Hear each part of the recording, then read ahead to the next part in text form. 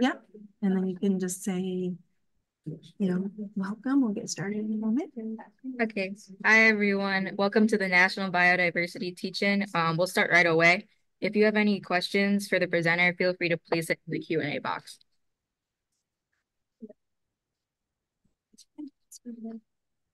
So hi, welcome to the final week of the National Biodiversity Teach-In.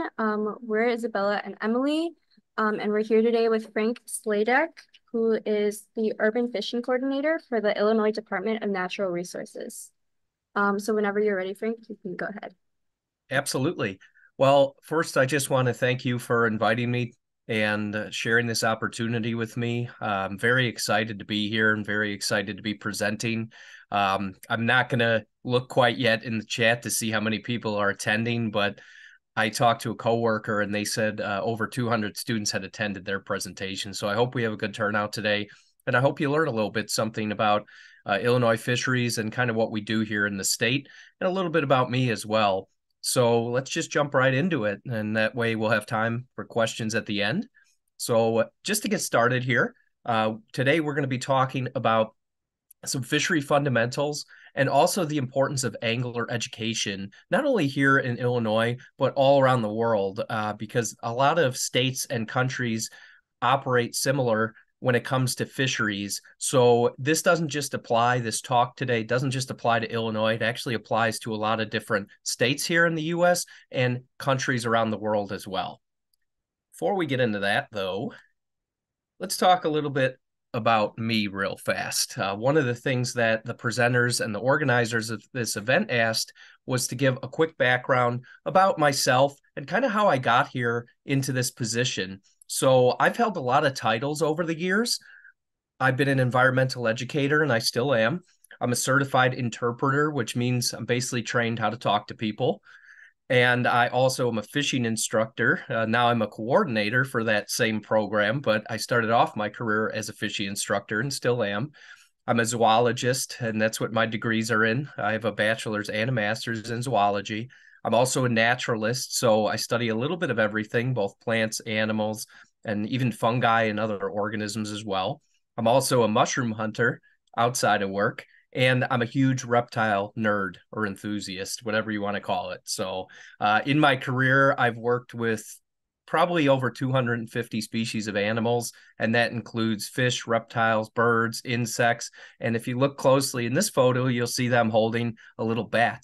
I actually worked with bats for a summer as well, and that was a lot of fun. All right.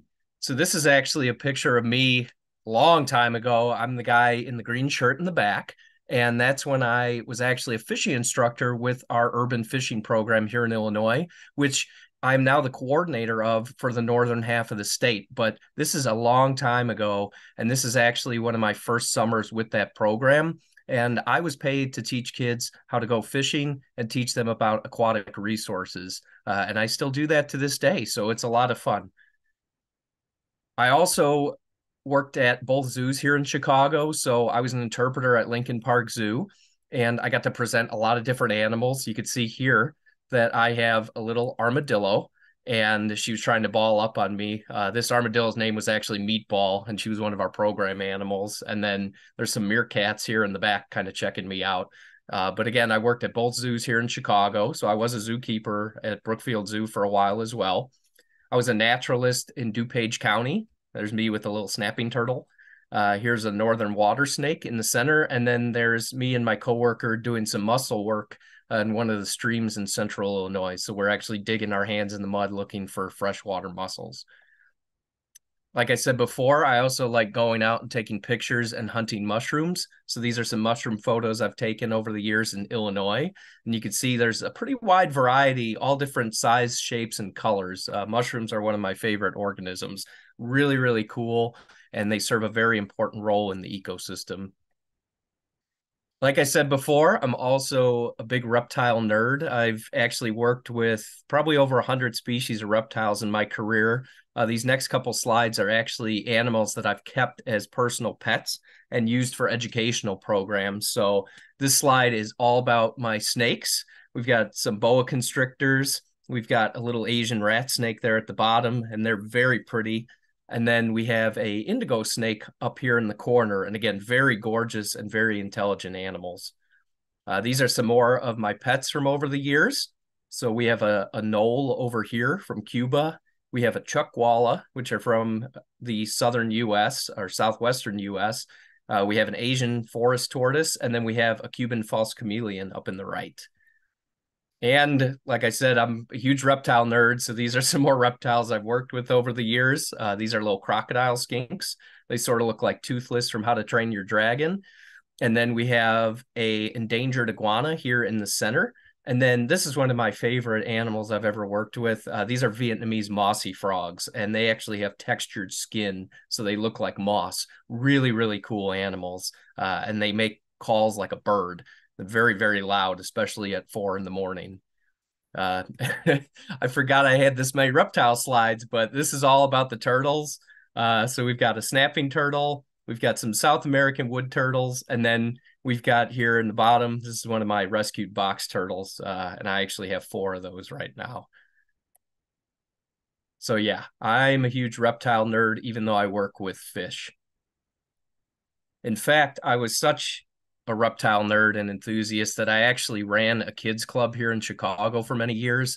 And for a couple of years, I was actually show director for Reptile Fest, which is the largest educational reptile show in the United States.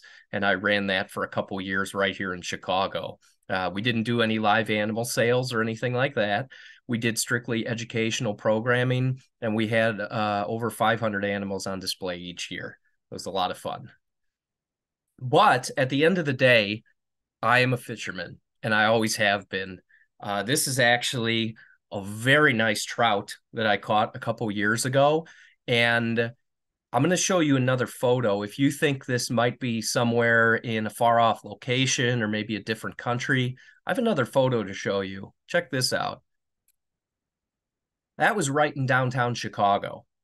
And a lot of people don't know that we have these type of fish here in Illinois, let alone a big city like Chicago. But this was, in fact, right in downtown Chicago. And I've caught several fish like this over the years. We actually do have quite a diversity of fish here in the state. And I'm going to get into that here in just a minute. I like to call myself a lakefront lifer.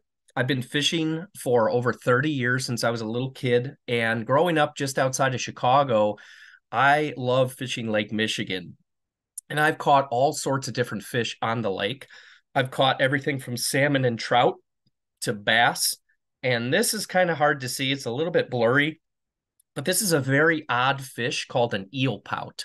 They're very slimy, and they're very hard to hold. They're very slippery, but they have this really cool spotted pattern, and these are native to the state. Really, really neat fish. But my passion for fishing goes way back past my college days, and I especially like going after the toothy fish, which we have quite a few toothy fish right here in the state of Illinois. So this is a northern pike from right by Brookfield Zoo here in Chicago. This is actually down in Florida. That's a little bonnethead shark, and you can see a lot of sharp teeth in that little guy's mouth. This was right outside Chicago, again, right by Brookfield Zoo. This is a fish called a sauger, and they're a river fish. And then if we want to go way far back, I've got a little collection here of photos growing up as a kid, and these are all me fishing. In fact, this one in the top left here was the same spot that I caught this fish right here just last year. But this is about 30 years ago. I was pretty little in this photo. So I've been fishing a long time. In fact, let's go a little bit further back even. This is where it all started. And I cannot stress this enough, and you're going to hear more about this later in the presentation. Fishing is really the reason why I got into zoology and why I've been able to work with so many different animals over the years and do so much in my career. It's all because I started fishing when I was very young and I got exposed to the outdoors. And you're going to learn more about that later and why that's important for all the students that are listening in to get outside and experience this. Because without a fishing pole in my hand when I was 3 years old, I wouldn't have done nearly anything that I couldn't even imagine in this career. And that includes all the photos that you've seen and all the photos that you're going to see in the next half hour. All right, so let's jump right into it. So why fishing? And that is a question I get a lot from students and adults. Why was fishing so important in my career path? And why is it important now and forever? I want you to take a quick look at this photo, and I want you to look at all that you see in this picture. And I'm going to give you a few seconds here. Take a quick look and see how many different animals you can count in this photo.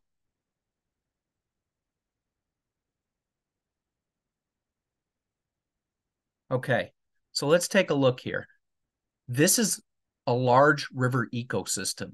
So we're not just talking fish, we're talking insects, we're talking turtles, we're talking birds, we're talking more birds, and of course, we're talking other animals like crayfish and even freshwater mussels. We've got some little fish here off to the right. And then again, we got a dragonfly right here. All these animals are part of this ecosystem. And that is the reason that I like to go fishing, and I still do.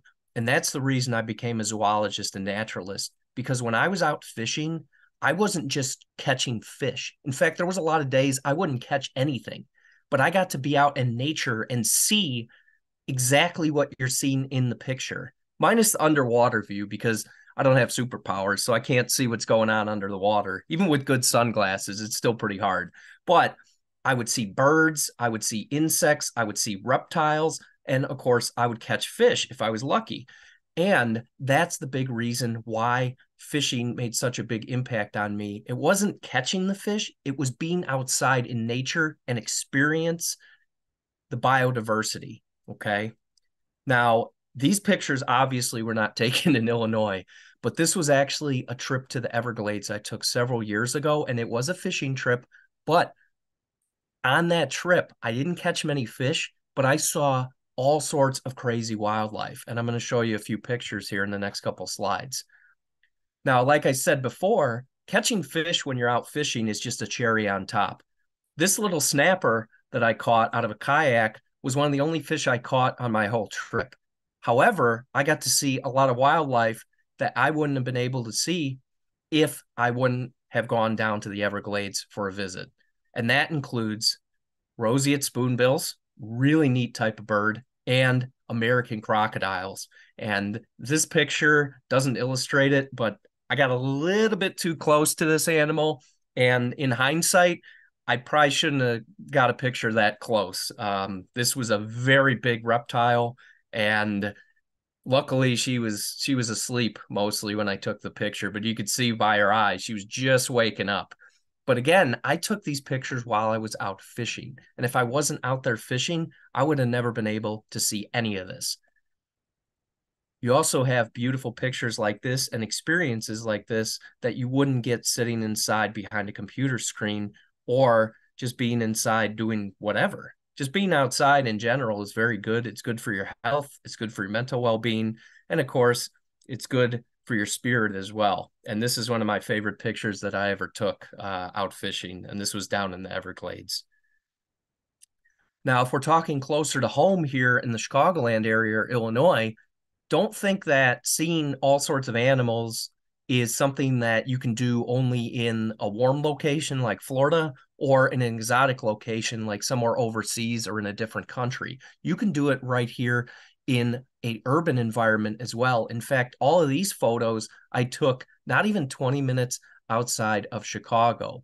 The pelicans actually were on one of the large rivers, and I can't recall which one, but we do have some turtles here basking on a log, and then we've got a little muskrat here looking to build possibly a den carrying some vegetation in its mouth. But again, I can't stress enough, you will never get to see any of this stuff if you spend time inside. You have to get outside and you have to experience that. And for me, fishing was a gateway into that, and it still is to this day. So, a couple fun facts here about Illinois for my Illinois viewers. Illinois actually has over 200 species of fish, We have over 1.5 million surface acres of water here in the state, and there's over 1 million anglers that fish in the state every single year. Now let's break these down a bit. These are some of the Illinois waters that we have here in the state. This one might be very familiar to many of you. This is Lake Michigan, again, downtown Chicago with the skyline. But we also have many large rivers in the state. We have the Mississippi, and of course we have the Illinois, but we also have several other rivers, including the Kankakee and Rock River, and also the Ohio River down in southern Illinois as well. We also have many creeks and streams that run throughout the state. And we have a lot of large reservoirs, which are blocked off by dams. This is actually Lake Shelbyville in central Illinois. We also have over 200 species of fish here in the state, including some of the largest fish here in North America. The one right here on the top left is called a muskie or a muskellunge. We also have flathead catfish, which can get over 100 pounds. And then we also have in Lake Michigan a couple different species of cold water fish, including salmon. This is a Chinook or a king salmon, and those can get over 40 pounds. Now, how much water is in Illinois? Well, just to give you an idea, we have more surface water in the state than the size of Rhode Island. And if we want to go a bit bigger, the countries of Trinidad and Tobago. We have more water than that state and that country as a whole. There's a lot of water in the state, and there are a lot of aquatic resources that utilize that water, not just fish. We also have, again, big flathead catfish. We have sturgeon, which are prehistoric fish. And then we also have a couple species of gar, and they have very long, bony jaws. Really, really neat fish. This is called a long-nosed gar, and this one was about 5 feet long. About 2.5 feet of that was just its jaws. We also have a lot of small fish that live here in Illinois. This is an orange-spotted sunfish, very pretty fish. We also have this, which is called a top minnow. And then we have a pygmy sunfish, very, very small type of fish. And these are found down in southern Illinois. But like I mentioned before, Illinois is actually home to over 200 species of fish. And one of my favorites, and I think a lot of people's favorites for obvious reasons, this is called a rainbow darter. It's a small stream fish, very, very pretty colors, especially when they're looking for a girlfriend during breeding season. Their colors really, really get bright. So what I want to talk about for the next few minutes here are fisheries fundamentals. And like I mentioned before, this is not something that is just for Illinois. A lot of states utilize these same methods, and a lot of countries do as well. This isn't just us. But as far as Illinois goes, we do have a mission here in our fisheries division. And our mission is to conserve and enhance the state's fisheries and aquatic resources. We do that to provide a diversity of quality angling opportunities while maintaining and restoring the populations of native and non-native species of fish. And I'm going to tell you how we do that. So these are some of the methods that we use. Now, I do want to mention if there's any fisheries professionals, I know a couple of my coworkers might be listening, or maybe some other people. This is the bare minimum. I'm just going over the basics here. There is a lot more that we do, but we have limited time. So I decided to keep it pretty basic, just to give you an idea of how we actually manage these resources. So these are some of the ways that we actually monitor and maintain our resources, our aquatic resources, okay? And that includes everything from monitoring life cycles of fish to stocking fish and actually raising fish to put into lakes for people to catch.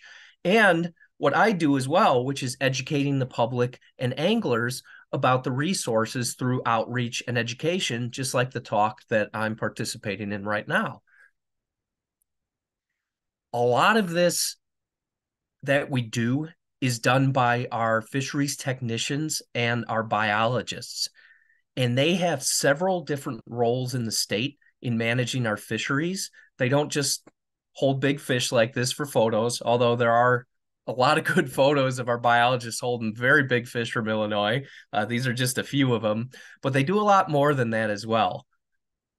So in this slide, you can see that there are several things that our fisheries biologists and technicians are doing. Here on the left, they are pulling a net. They're actually collecting fish that we can take eggs out of. More on that in a minute. Up here, they're actually marking fish before they release them. And we can do that several ways. One way is actually clipping off one of their fins with a pair of shears or scissors. Doesn't hurt the fish, but it allows us to identify them if we catch them at a later time. And then, of course, here again, two of our biologists posing for some more pictures with some nice muskie that were caught in central Illinois. But what do our biologists actually do as far as fisheries go? So they monitor, they survey, and they manage aquatic species and the habitats that they live in. So that's the lakes, ponds, and rivers. And they report changes in the water bodies as well. Or they make suggestions on how to make that body of water more diverse or healthier. And there's a few ways we can do that. And again, this is just the bare minimum here. There's a lot more that we do, but I do want to show you some of the methods that our biologists use to actually manage our fisheries here in the state. One of the things that they do are net surveys, where they will set out nets to collect fish. This one, actually, you can see there is a big basket at the end of this net, and it runs up to the shore. And what happens with these nets is the fish hit this wall of mesh, and you could see the little floats holding the line up. They hit the wall, they swim up, and they get caught in this collection basket. And then we can pull those nets and do surveys of the lakes or the rivers that we're doing these surveys on. So we're actually looking at what kind of fish we're catching, the size of the fish, and also the different species of fish that we're catching as well. Excuse me. Another thing that they can do is tagging fish, and that allows us to not only track the movement, but also the growth rate of the fish. And that can be done several different ways. One way is by these little tags here on the left. These are called pit tags, and they're very similar to tags that are put into dogs and cats, like a microchip for tracking. And we can insert those right into the fish, and those stay in the fish basically for life. And what we can do is we can actually run a special tool over that tag, again, just like you would use a microchip on a dog or a cat, and that will give us data on that fish, including the last time it was actually captured. Another type of tag that our biologists can use is called a Floy tag or a spaghetti tag, and that actually goes into the back of the fish here, and it has a series of numbers and letters on it. And a lot of times these tags also have a phone number that you can call the biologist who's studying that lake, and you can call them and give them data about the fish that you caught. So that's another way we can manage fisheries. Another way, and I wish I had a video for this, but I tried not to use any videos to make sure nothing broke during the presentation, is called electrofishing. And the way we do that is we actually use these boats with these big hoops on the front, and they have wires hanging down in the water. And what happens is a current of electricity goes into the water, and fish will get stunned by that current and float up to the surface. Sometimes they'll jump, like you see in the middle picture here, and we can net those fish and bring them into the boat to weigh them, measure them, and look at their overall health. So that's another method that our biologists can use to study different bodies of water. And they usually do that in the summer and sometimes the fall months. Another thing that they can do is aging fish. This is actually a picture of what's called an otolith, which is an ear bone inside the fish. And just like rings on a tree, you can actually count how old the fish is by counting the rings on that otolith. So you can see there's several in this photo, but you don't just have to use the ear bones from the fish to do that. You can actually use their spines as well. We have a fish here in Illinois called a catfish, and you can actually take their spine and cut off a section, and you can age them using that as well. Another way that our biologists and our staff manage the fisheries is by removing invasive species. Many of you may have heard about the Asian carp before, And that is a very slimy, big fish that likes to jump out of the water. They are not native. They're what's known as an invasive species. And they came actually from overseas, and they've been making their way up to the northern states for many decades now. They're in our large rivers here in the state, and there are a lot of them. And one of the things that our staff does is manage these species to ensure that they actually don't take over our fisheries or they don't spread any farther than they've already gone. And they don't do that with just carp. They do that with a lot of different species as well. But these pictures right here are all of the invasive or Asian carp. And those are a big problem throughout the U.S. So it's not just our state working on that. It's actually several states working on that problem. Another thing that our biologists do is reporting. We have a website if anybody's interested. It's called iFish Illinois, and that has reports on all the public bodies of water here in the state. And it'll tell you not only what fish are being stocked or put into those bodies of water, but also how the actual fishery is, or the status of the fishery, as we call it. And you can see here, there's a couple different fish listed here. And it'll tell you if the fishery is good, excellent, very good, or hopefully it's not poor. But not all fisheries are the best fisheries. And that's, again, one of the reasons why we need to manage them in order to make them better. But that's a big part of what our biologists do as well, is reporting and data collection. Now, something else we do is fish stocking. And that is done by our fish hatcheries. And Illinois has 3 fish hatcheries, and those hatcheries actually produce 15 different types of fish. And we stock into waters here in Illinois over 20 million fish every single year. Now, when those fish start off at the hatchery, usually they will come in as eggs. And these are some salmon eggs that are getting ready to hatch. If you look closely at this picture, you can actually see that there are little dots here in the egg, and those are actually baby fish, in this case, salmon, getting ready to come out of the egg. And like I said, our hatcheries do over 20 million fish a year. Now, there's a couple thousand eggs in this picture. That's a very small percentage of the fish we put into the lakes, ponds, and rivers here every single year. After they hatch, you get these little guys, and we actually have 2 different species here. This is a little bass, and I believe this little bass is only about 5 or 6 days old in this picture. And then on this side, we have a little trout, and this trout is probably about a month old. Now, we do have a couple different hatcheries here in the state, and I'm just going to go through these really briefly.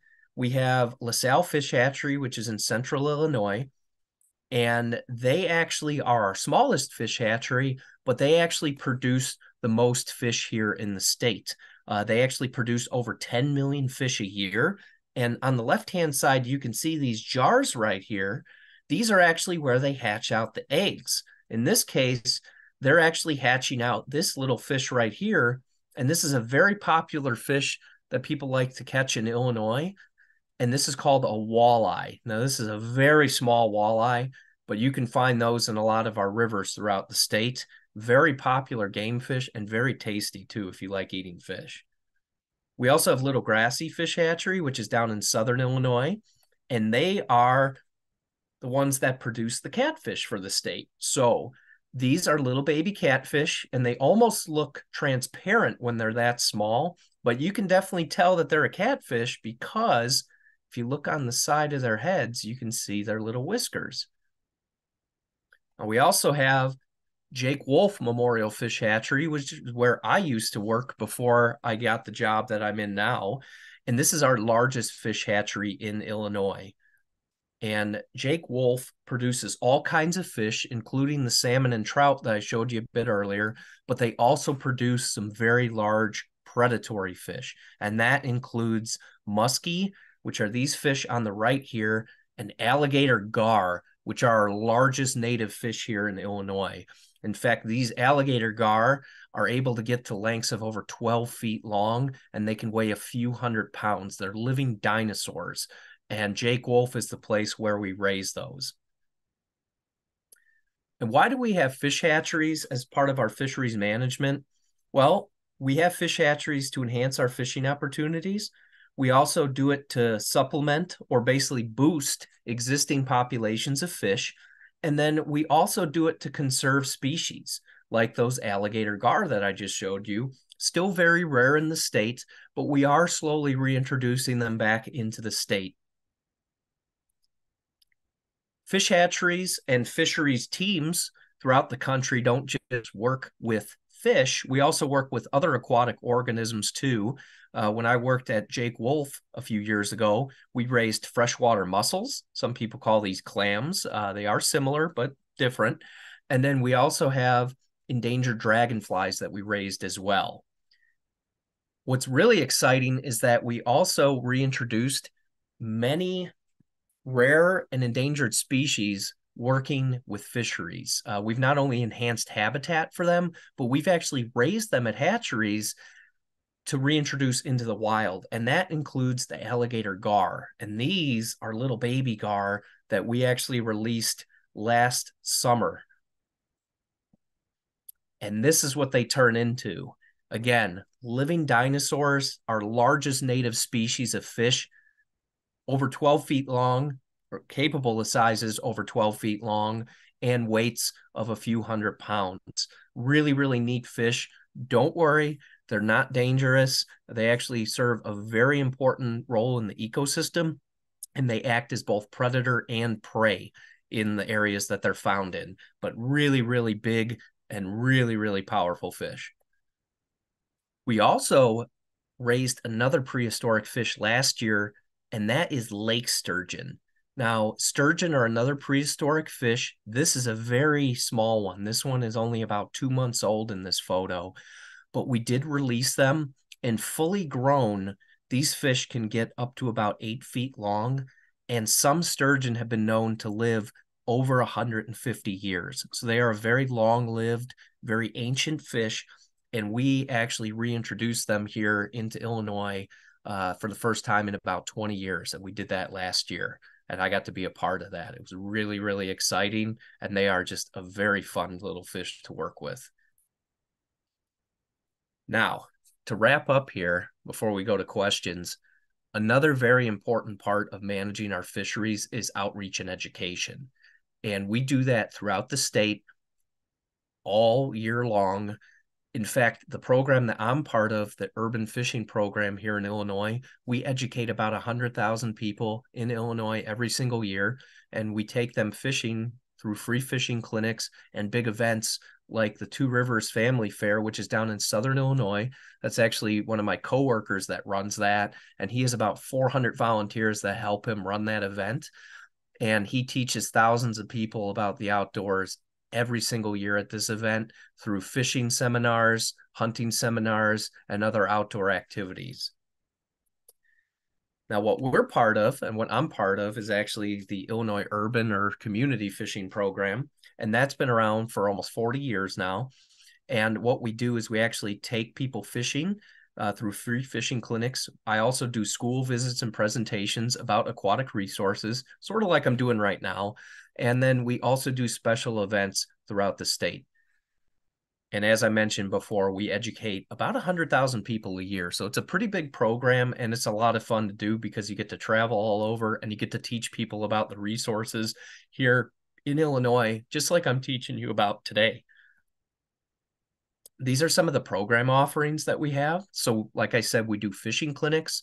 We do casting clinics where we actually cast even when there's places that don't have water, like a library or maybe a city park. And then we also do fish identification, knot tying, and we talk about ethical angling as well. And that is really what I kind of want to wrap up on before we get to questions is none of these resources would be possible without ethical angling. And what I mean by that is when you're out there fishing, regardless of where you're at or what kind of fish you're trying to catch, you should always follow these practices. And again, there's a lot more than this, but these ones are extremely important to ensure that we're maintaining and protecting our aquatic resources. And that is know your rules and regulations, practice CPR, leave no trace. If we have any scouts listening, you should be very familiar with that. And that basically just means clean up after yourself and leave the resource as you found it. Don't release your pets or live bait into the wild. Share your knowledge with others and respect the resources. Every year we come out with fishing regulations, and these have rules and regulations for all the different bodies of water in the state. They are effective for a year. So we do come out with new copies every single year. And these will tell you how many fish you can catch at a lake, how many fish you can keep if you're taking anything home to eat, and size limits as well, meaning that if a fish is a certain size, you can actually keep it and take it home. But if it's smaller than that, you will actually have to throw it back.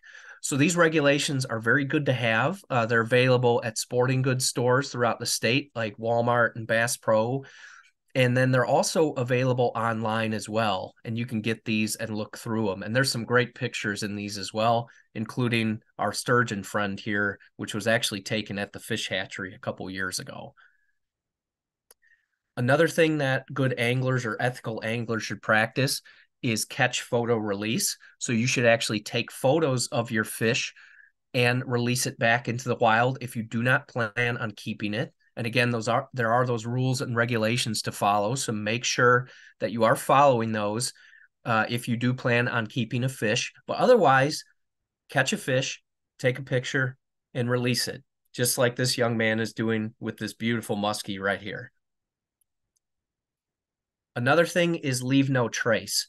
And that just means cleaning up after yourself when you are done fishing. And I wanted to show two things in this slide. One is a lot of sites have what's called line traps, which is where you can recycle your fishing line if you see it on the shore. And that ensures animals like birds and turtles don't get tangled up in fishing line that people leave behind. You can put it in these containers for recycling. And actually, there's a lot of organizations that will give you free trash bags and organize cleanups at your local ponds, lakes, and rivers. This is actually a cleanup I participated in many years ago here on the left, and that is all from one day out of a river right outside of Chicago. And that is a lot of trash, but that's trash that's not going to go into the river and hurt the wildlife. So it's very important to clean up after yourself, and you can even clean up after others. In fact, we encourage that to make the resources even better than they were when you arrived. Another thing is don't release your pets or bait, and that includes minnows and crayfish. Now, this is a goldfish that was caught out of a lake here in Illinois, and you can see this looks much, much bigger than a goldfish you would have in a little fishbowl or aquarium at home. And this is how big they can get if you release them into the wild. They can actually get even bigger than this. And this is a way we stop invasive species or alien species, animals that don't belong in our native environments. This is one of the ways we stop them from spreading, is by not releasing bait and pets. So don't do that if you're ever out fishing, or if you want to get rid of something like a turtle, go through a local rescue and don't just throw it in a lake or a pond. Another thing to do is share your knowledge. These are also urban fishing instructors. They're actually in central Illinois. These are some of my coworkers and very good at what they do. So if you're ever down at the state fair here in Illinois, you might run into some of these folks and they'll teach you all about fishing. And fishing, you have to remember, is fun and accessible. One of the reasons I've done it for so long is because people of any age, skill level, and ability can go out and fish. You can be old, you can be young, you can be any religion, ethnicity, it doesn't matter. Anybody can go fishing. And that is one of the great things about the hobby and the sport, is you can go out right now if you wanted to and go fishing. And the great thing about the students listening in is, as long as you're under 16 in Illinois, you don't even need a fishing license to go out and fish. So you can do it for free. but fishing is fun and it's accessible. And that's one of the reasons I've been doing it for over 30 years, is because anybody can do it. And you do get to meet a lot of great people and make a lot of friends when you're out fishing. So that being said, go out fishing whenever you get a chance. It's not only fun to do, it will teach you about the environment and not just the fish. It'll teach you about all the other animals that live in the environment as well. Because if you remember that picture I showed earlier of the large river, there's not only fish in these bodies of water, there's birds, there's turtles, there's crayfish, there is all sorts of wildlife. And if you're not out by the lake or the pond, you're not going to experience that. And that's why I encourage everybody who's listening, their friends, their family, and anybody that you know, go out and go fishing. It is a lot of fun. It's healthy, and it is one of the best hobbies that you can pick up. And I'm not just saying that because I did it for a long time. I truly believe that. And I wouldn't be able to do anything that I've done in my career if it wasn't for fishing. Again, this is where it all started over 30 years ago. And if I didn't have that pole in my hand, I wouldn't have done anything that I've been able to do in my career. If you want to learn more, these are some websites that you can visit. iFish Illinois is our fisheries website here in Illinois. Take Me Fishing will also teach you about some fishing methods and some basic skills. You can learn more about how to prevent the spread of invasive species through Be a Hero, Transport Zero. You can go to our main website to learn more about what we do as an agency. And then you can also go here if you're over 16 years old and you want to buy a fishing license. That's Explore More Illinois. With that, I want to thank everybody for attending today, and I'm happy to take any questions that you may have. Okay, so the first question is, what safety measures should beginner anglers know before they start fishing? That is a great question. There are several. I'm going to try to keep my answers brief because I know I'm looking at the chat and there's a lot of questions. I would say first things first, practice casting and get familiar with holding a fishing rod, because there's a couple parts on a rod and tackle that can actually hurt you, including the hook and the tip of the rod. So practice your casting and always be aware of who's around you when you're fishing and what things are around you or objects, whether it be a tree, maybe rocks, again, animals, anything like that. You want to make sure that you're aware of your surroundings when you're fishing so you don't hook yourself or hook somebody else. I would say be patient. Don't be in a hurry, especially when you're down by the water, because you don't want to slip and fall in. We do recommend everybody carrying safety devices, whether it be a life jacket or anything like that. And of course, make sure to bring the proper resources with you when you're fishing, whether that be sunscreen, bug spray, or again, just proper clothing when you're out fishing in the elements. So those are some very good rules to follow just to begin with. All right, so the next question is, what are the effects of dam removals on the ecosystem and habitat? Yeah, so I'm just going to touch briefly on that because, again, I know we have a lot of questions, but what they found when dams are removed is that rivers will actually return to a more natural state.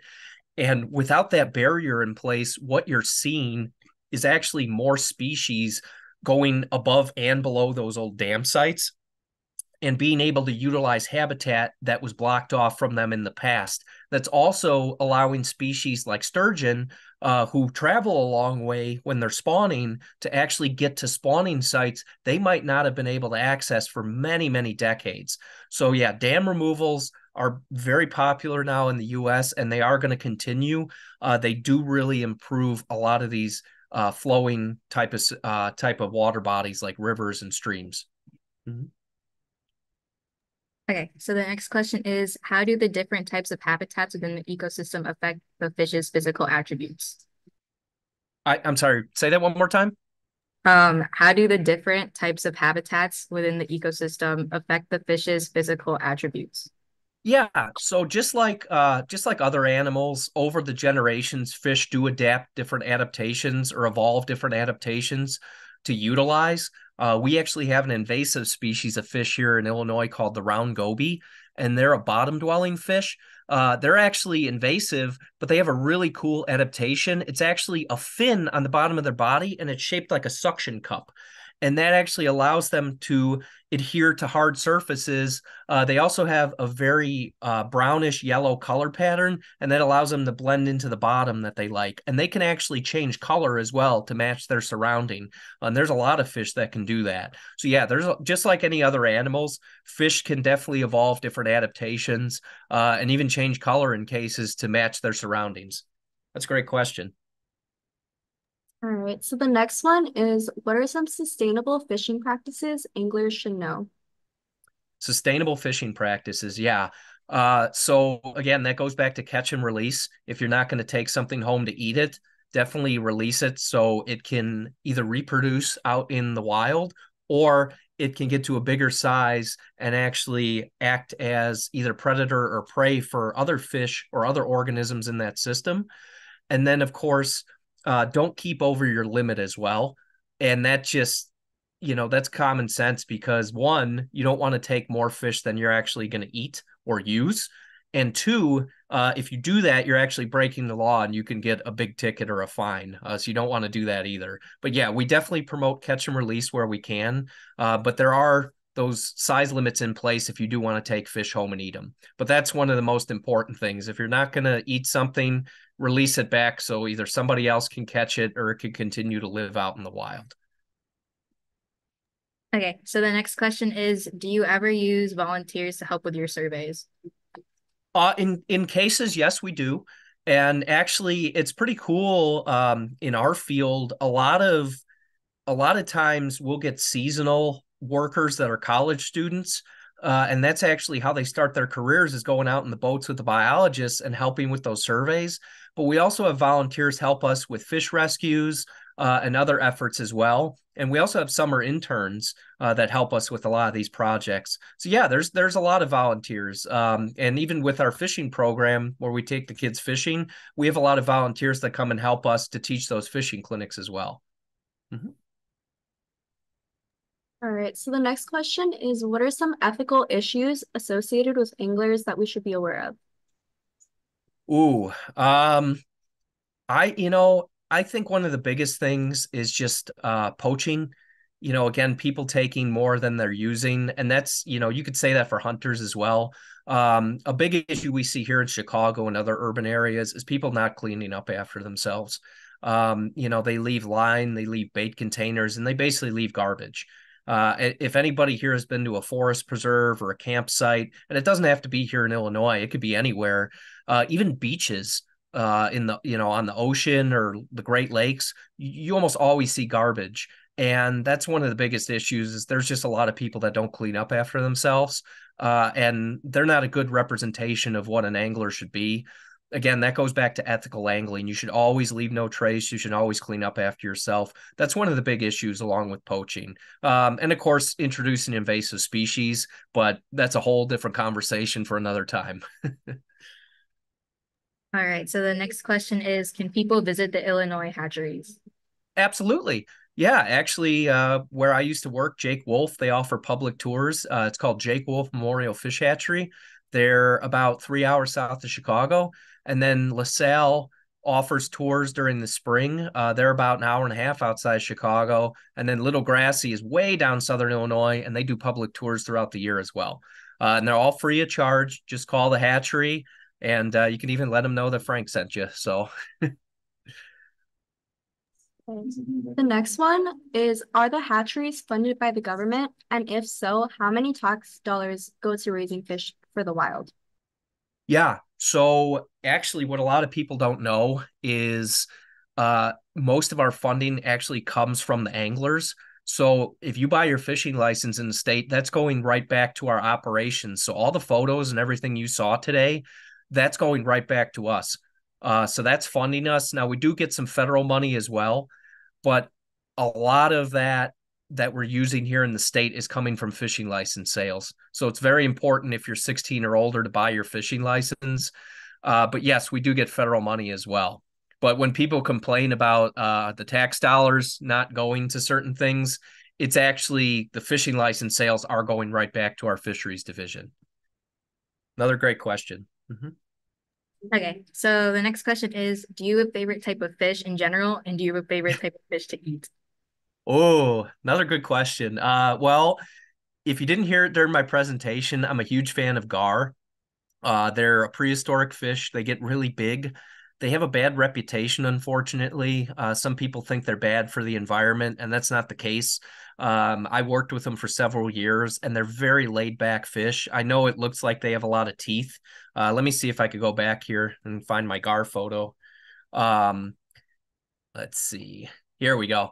Yeah, so you would think that these are big, aggressive fish, but they're basically like logs with fins. They do hunt and eat other fish, but if you look at their mouths are actually quite small for their body size.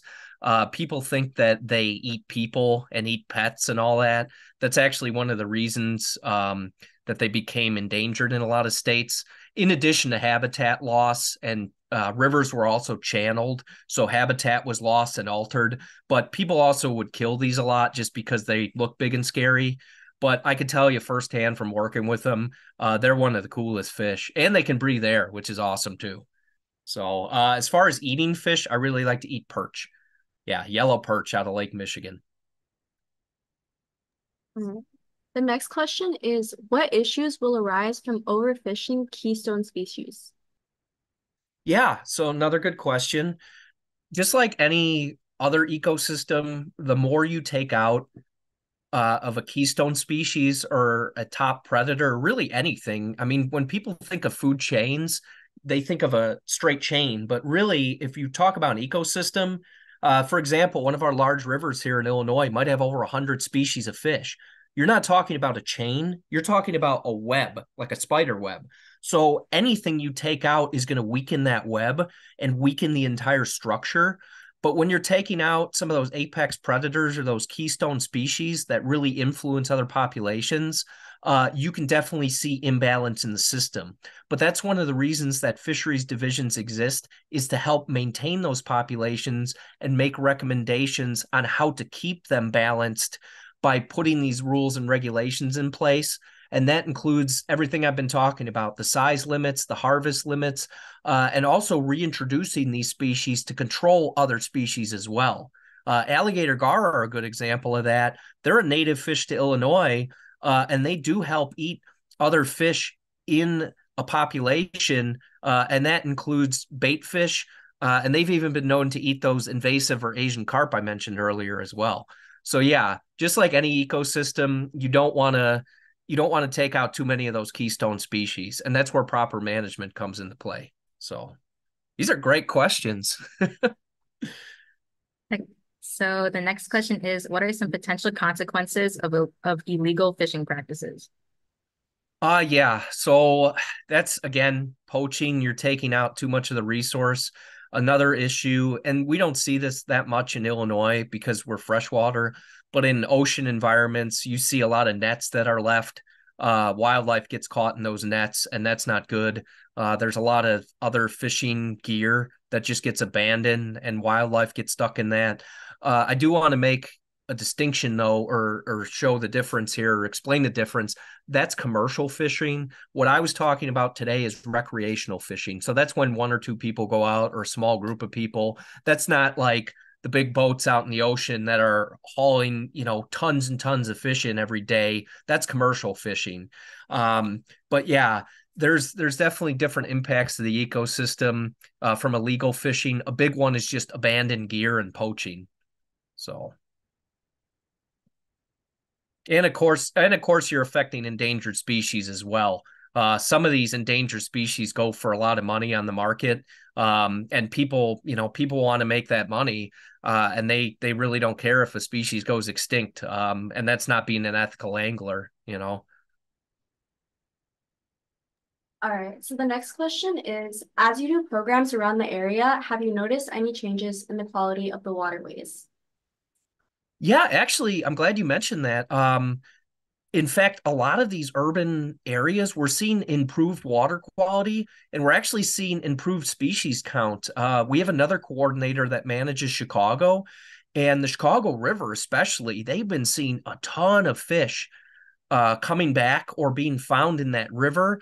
And even a river by my house, as soon as they took that dam down, you were seeing a lot of species that we normally didn't see coming back into the system because they were able to move around where that dam once was. So yeah, we are seeing improved water quality in a lot of these areas, and hopefully that continues to improve. But again, fisheries management isn't something that just stops. It's something you have to do constantly to make sure that everything stays in balance and the system stays healthy.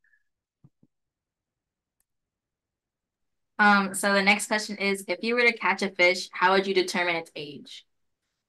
Yeah, so one of the best ways, I mean, size is one way, but fish grow at different rates.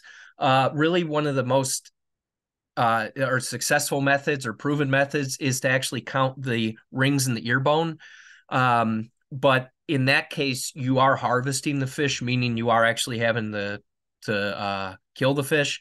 But with catfish, it's cool because you can actually pop one of their spines out to age them. There is a method to do that. I don't recommend anybody trying it because they can poke you, but those are the most reliable ways to age them, is those otoliths and those spines. And then you can actually see growth rings on their scales as well. Okay, the next question is, how has the perspective of fishing changed over time? Um, fishing nowadays, I think, is more of a hobby and recreation versus decades ago and hundreds of years, and if not thousands of years ago. Fishing was for survival. You were fishing because you needed something to eat. It was your livelihood. Native American tribes were making tools out of fish parts. They were sustaining themselves off of these fish that they were catching. Nowadays, it's more about recreation, and it's just going outside and experiencing nature, and also just going outside to go fishing. You see a lot of fishing channels on YouTube and other social media, and you see a lot of people going out to catch fish in these far off locations. But I also think nowadays conservation is a lot more important to the bigger picture. Years ago, it was just fish, fish, fish, catch the fish, eat the fish. And now it's, well, how can we make sure these fish are around for generations to come? And that's where the management and the conservation comes in. So I think those are some of the big changes that occurred. All right, and then we do have 8 more questions, so we're just wondering if you'd be okay with going over or I can either, if the students are attending another session, I totally understand. If I'm fine with going over, and if they are leaving, I can always answer questions via email. But yeah, I'm happy sticking around for a few minutes. Okay, then we'll go ahead and continue. Okay, so Sure. the question is, how does weather conditions and water temperature affect angler fishing? Would it increase or decrease the amount of fish they catch? Yeah. A lot of times that depends on the species, because earlier I mentioned there's a couple different types of fish. There's warm, cool, and cold water. And when I say that, I'm referring to the water temperature that those fish like. So I always compare it to like Goldilocks and the Three Bears. So, some fish like it hot, some fish like it cold, some fish like it just right. Those gar I showed you earlier, they're a warm water fish. So what's kind of cool with them is that in the summertime, they're really active and they're very noticeable. But in the winter and colder months, you don't really see them a lot. So a lot of these lakes where people see something like a gar, well, they think that all the other fish have either died or just they're not there anymore because all they see is gar in the summer. But that's not the case. What happened is these other fish got too hot and they went to deeper water to cool off. But on the flip side of that, you have something like a salmon here in Lake Michigan. They're a cold water fish. So if the water's not in the 50s, they're out in the deep water of the lake and they're trying to find that cold water. They don't like warm water. So it really depends on the type of fish. But other conditions like cold fronts, storms, and even wind direction all affect fish behavior. But it really depends on the species of fish. So that's a very long question to answer. But yeah, a lot of it boils down to what type of fish it is. and also just their habitat preferences as well. So. Okay, the next question is, what's the biggest sturgeon you've seen? Oh man. Well, if we're counting the ones that I worked with, about 6 inches. But if we're counting ones that I've seen at zoos and aquariums and actually seen out in the wild, the biggest one I saw was, I believe, about 5 feet. And there are sturgeon here in the US that can actually get much larger than that. There's a sturgeon out on the West Coast called the white sturgeon, and they can actually get over 2,000 pounds. But the biggest one that I've seen is, yeah, just a couple inches. And that was one of the ones we raised at the fish hatchery. But that's for work. Outside of work, I've seen them much bigger. Okay, so the next question is, do you have any recommendations as to how to cook a fish after you've caught it? Oh man, I like to cook. There's a lot of ways, but I mean, you can't go wrong. There's an old saying, you dip them in a cornmeal jacket and you fry them up in oil. Fried fish, especially fish like bluegill and perch and catfish, very tasty, just fried up in cornmeal or a flour mix. Another way, if you're going to be a bit healthier, is you can take them in tin foil with some lemon and butter and some herbs, and you basically bake them in the oven. One of my favorite ways to do fish, if you like spicy food, is you coat them in a Cajun seasoning. You get a pan or a grill as hot as you can, and you hit them really quick on either side, and that's called blackening. And that's a Cajun thing. That's really good. But yeah, nothing wrong with just frying them up in some hot oil. Like I said, put them in a cornmeal jacket. That's the old saying. All right, the next question is, are there some locations that would yield better catch or bigger catches compared to other locations? Yeah, so one of the things about being experienced angler is knowing what fish you're targeting and knowing what habitats they like. So a lot of times with fish, you're looking for logs, you're looking for rocks, you're looking for weeds that are in the water. Again, that goes back to what we were just talking about of certain temperatures and preferences for fish. It's the same thing with habitat. If you know what fish like, then you'll have a better chance at catching them. And also, if you know what the fish are eating, that's always a good thing. There's an old saying in fishing called match the hatch.